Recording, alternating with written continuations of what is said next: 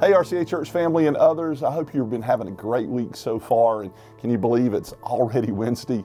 You know, this is the point of the week we start looking forward to the weekend, but also I like to look back, and remember the faithfulness of God and the goodness of God. And looking back to this Sunday, we wrapped up our Live It and Give It series with a message that was all about giving our faith away, all about evangelism. I know that's a big churchy word, but the picture of that is just rescue. We get the incredible opportunity to, just like houses burn down, sometimes people's lives burn down and they need a word of encouragement. They need prayer. They need someone to come along beside them and help them. And it's in those opportunities that if we're aware and we care and we show the love of Christ, that the Lord can open a door to someone's heart. And we just talked about that. We talked about 2 Corinthians chapter 5, verse 20, where he challenges us. The Apostle Paul says, hey, you are ambassadors for Christ. It's as if God was making his appeal through you. I mean, wow, just think about that. That word ambassador it means like a diplomat, someone who is able to work with people in an effective and a tactful way.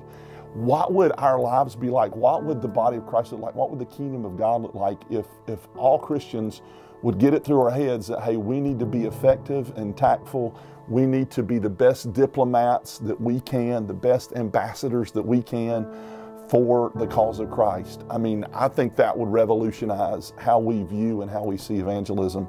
And it just really comes down to just a few things. Like if you're going to be a good ambassador for Christ, you got to know Christ. Like you got to know his heart. You got to know his love and his compassion and for his forgiveness for people.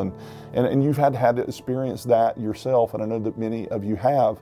And there's no greater experience than being able to share what Jesus has done in our life with somebody else.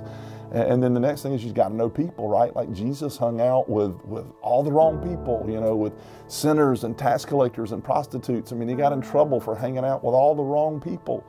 I hope you're hanging out with some wrong people. I hope you're hanging out with some people that don't have everything together. I hope you're hanging out with some people that don't go to church regularly, or maybe curse, or they have an issue or a problem or a sin in their life that they struggle with, because those are the kinds of people that Jesus would be hanging out with.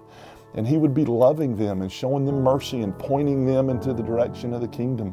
And that's the opportunity that as diplomats for the kingdom of God we have.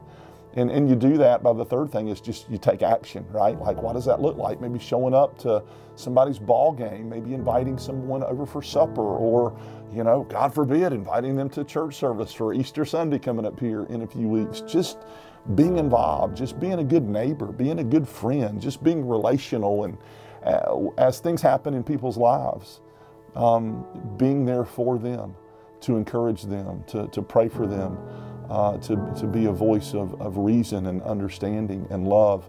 I just believe that the doors that the Holy Spirit will open for us in those times will be nothing short of miraculous. And I just want to challenge you. Sometimes we make evangelism into this big, complicated thing. It's no more difficult than just loving people and being a friend and encouraging and pointing them to Jesus, both by your life and sometimes even with your words. I encourage you to take that challenge up. You can do it. You can be an ambassador for Christ this week. And we encourage you to join us tonight, 7 p.m. for our refuel service. We hope to see you there. God bless.